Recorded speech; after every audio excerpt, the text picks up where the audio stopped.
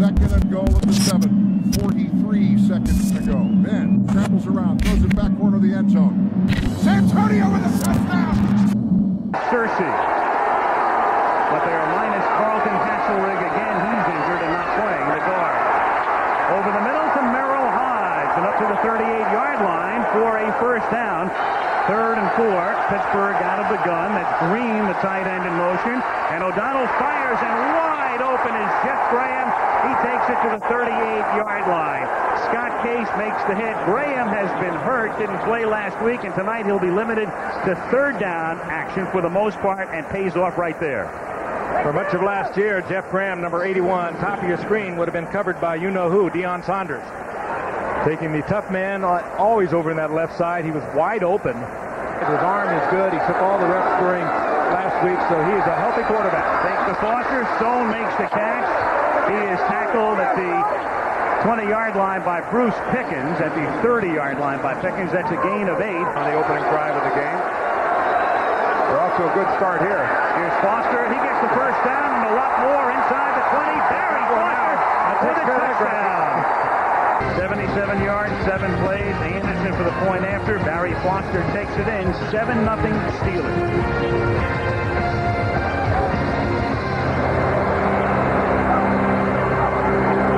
Nothing. Tony Smith, deepest of 3 for Atlanta, and that's Smith with the ball from the 3, past the 20. Good run back by Tony Smith. He's into Steeler territory, and Tony Smith is out in front, and he runs it all the way back, 97 yards. Between college and pro football. On first down, this is Eric Pegram. 3rd down and 10. The 4-man rush. Here comes Greene. The ball is loose, and the Falcons get very, very lucky because Bob Whitfield just happened to look down at his feet. There he is, bottom of your screen. Just moving around. Bob Whitfield. I don't think he knew he was out of there. He didn't. He didn't go for the strip. It's a big sack because it takes Atlanta out of field goal range and makes them punt. And Harold Alexander, the rookie, sends one inside the 5. Can the Falcons down it? They think they have. We're waiting for a signal, and apparently the official is going to say yes. And at 11, 6:15 to go. Opening quarter. The game tied at 7. There's the fake. O'Donnell runs the boot, then throws. Nice catch by Greene in traffic. And a first down up at the 25-yard line for the big tight end. And 3rd and 6. A high snap, a flip to Thompson. And he seeks that first down, and let's see where they spot it. Going to be very close. They're going to get it done. That's against the grain run we just saw. Faulkner with 48 yards already. And a loose ball at the 50-yard line. It's picked up Vinnie Clark. He's inside the 30. He's inside the 10. He's gone. Oh, my. This is Atlanta football. Not pretty, but effective. At the Georgia Dome. Getting his new contract, and when you make a mistake like that, the people that you alienated during the course of that holdout, they're the first ones to point to something like that and say, see? Goodbye. Johnson's kick. Here's Rod Woodson. And Johnson can't make the tackle, and Woodson with a run back to the 50-yard line. Darnell Walker making the tackles. Rod Woodson, a great cornerback, the highest paid defensive back in the league, and a great kick returner as well. And you need that single setback as a good blocking back. Hebert on 2nd and 8. Has it tipped. It's in the air. It's loose. It's picked off at the 11-yard line by Kevin Henry. And the rookie from Mississippi State is the beneficiary of a tip ball by Gerald Williams, and the Steelers take over deep in Falcon territory. This ball because he doesn't get anywhere near the quarterback. Look at that. He's a good 3 yards away from the quarterback. Those are the only guys that block balls, are guys that are far enough away to see when the quarterback's getting ready to throw.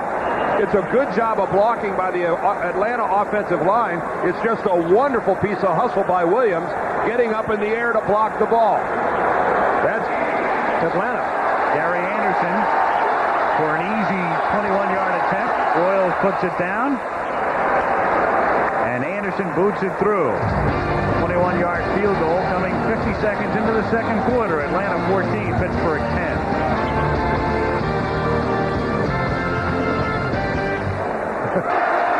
Atlanta up 17-10. And O'Donnell guns one to the 45 of the Falcons into the arms of Ernie Mills. He takes it to the 41-yard line. Was nearest to the play, was screened on it.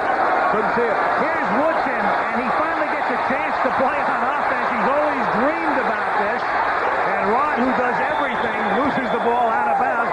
Well, pretty good for the highlight reel. It winds up as a net of about a half a yard. Bill does not use in his vocabulary. Got to be careful with those D words. Here's Pegram. Hit at the 9-yard line by, among others, Greg Lloyd. And the Steelers showing the blitz, but unfortunately, Bobby Hebert's play clock had run down, and he couldn't change the play. This guy's a football player, isn't he? Yes. Greg Lloyd is some kind of player. Been to the last 2 Pro Bowls. Look at him fight right through the block of Jamie Dukes, the center, drive upfield and drive right through the ball carrier. Player. 3rd and 9 from the 9.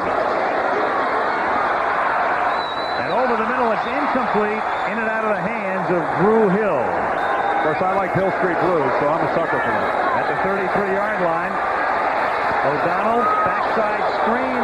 Adrian Cooper has room to roll. Inside the 20 and a first down. Run out by Jesse Tuggle.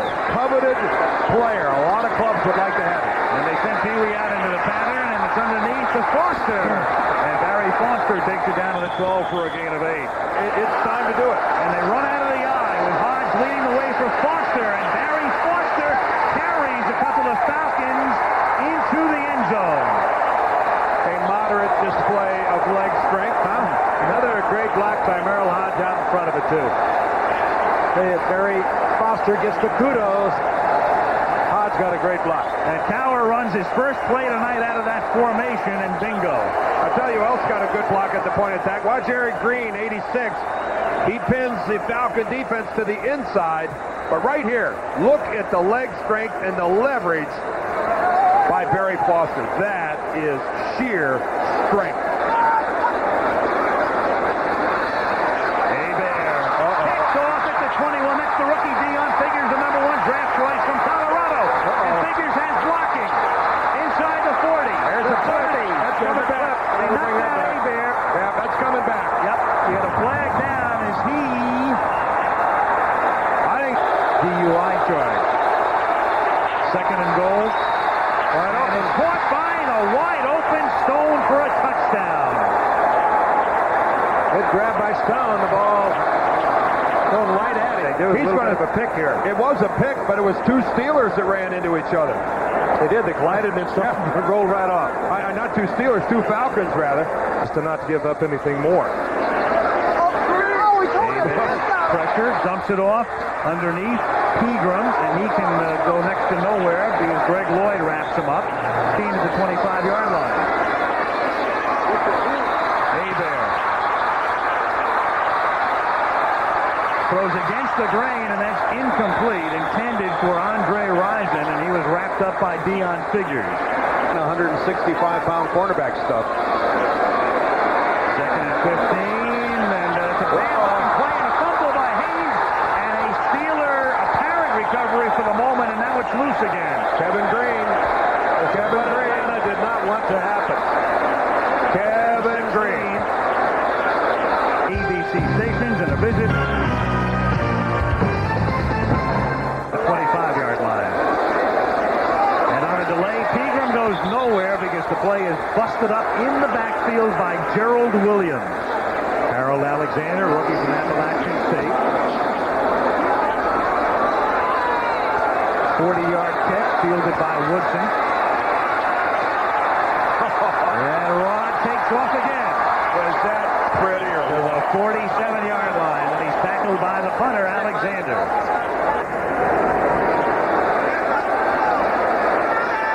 Here are the Steelers from the 47, and O'Donnell airs it out for Stone, who makes the catch. He got position that time on Jenkins and takes it to the 20-yard line. Yeah, that's a good look at it. Yeah, thanks, Kenny. That's That's a good look indeed. Second and goal, and O'Donnell flings one, and it is caught by Yancey Thigpen. Touchdown, Pittsburgh. His touchdown last week. They like him a lot. Good delivery by O'Donnell. He concentrates, knows he's at the back of the end zone, gets both down inbounds.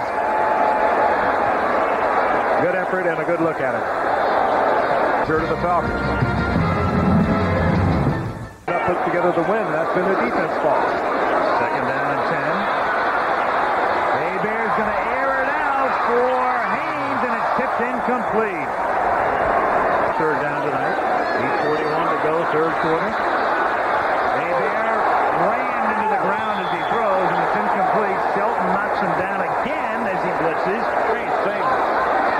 And Hebert fumbles it. He saw the blitz coming. They just got the play off, and Pittsburgh recovers. Jamie Duke saw it coming. He pointed it out. Jerry Olszewski with the well-disguised until the very end blitz, number 55. Steeler ball. Duke saw the blitz. Hebert, I don't know whether he ran out of time. He couldn't change the play. On the quarterback split, you're not going to go anywhere. Second and 11. O'Donnell rifles one, and that's caught by Ernie Mills.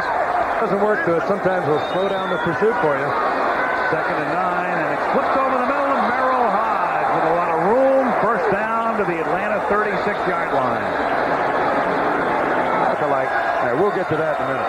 Pittsburgh, second and 8 at the 35-yard line. Play fake, screen, Foster, and a big gain for Foster on the first down. So they fake the handoff to him, and then they make him the receiver, and the Steelers just keep shredding the Atlanta defense.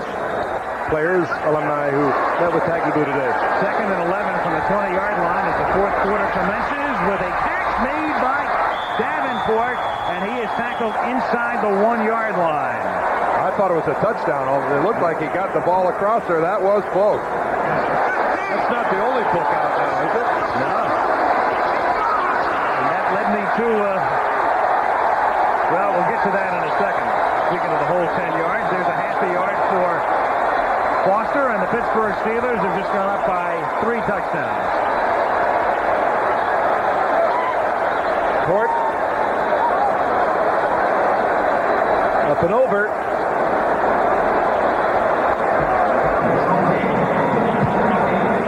First for that one. Yep. And nobody's going to argue with it either.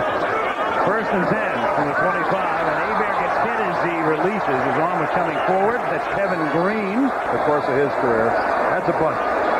Second and 10. And there's Greene again, and the ball is loose, and it is picked up by Kenny Davidson. Touchdown. Well, this is the Greg Lloyd and Kevin Greene show, and they're just taking turns, and Greene turns in back to. Oh, there they are. They are together. That's right. Rub those noggins. They're booking their flight to Honolulu. I think they are both agreeing on the fact that they love dancing girls, and they're taking it out on Bobby Hebert. And any receiver who has the unfortunate job of catching that ball in the short territory. Kenny Davidson gets the touchdown, but Kevin Greene did the work. Again, he victimizes Whitfield, their number 1 draft choice last year. Well, Dan, one time he goes around him on the outside. The 17.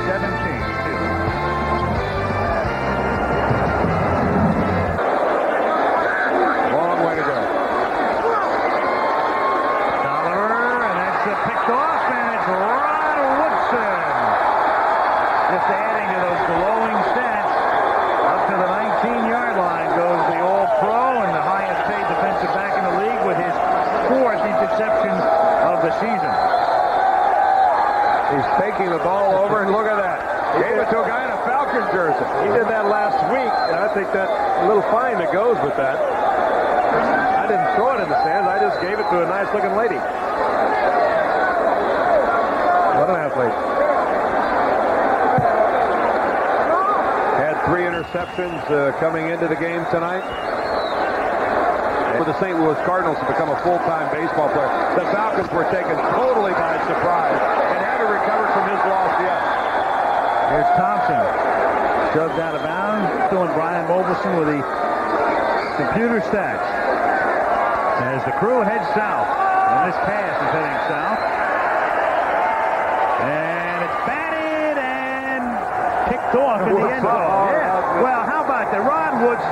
He equals his career high with his 5th interception of the season. He wanted to make sure the guy in the Steeler jersey got it. Yeah. He knew he gave it to the Falcon jersey last time. Rod Woodson, in an illustrious career, has never picked off more than 5 passes in a year, but he's just picked off his 5th, and the season is only a quarter over for the Steelers. Well, Frank, I think, really hit on it early. You don't get that many interception attempts when they're always throwing the ball the other side of the field. That ball was booted back up into the air by Darian Perry. The final here is Pittsburgh 45, Atlanta 17. And a week from tonight, it's the Redskins and the Dolphins. Till then, Al Michaels, Frank Gifford, Dean Deirdre. Good night from Atlanta.